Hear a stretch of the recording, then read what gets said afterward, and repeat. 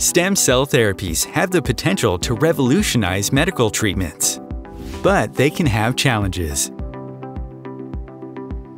Nanoparticles known as extracellular vesicles, or EVs, may help. They are released by all cell types, including stem cells. The outer lipid membrane provides immune protection to travel throughout the body. Inside is a message composed of proteins, sugars, and genetic information.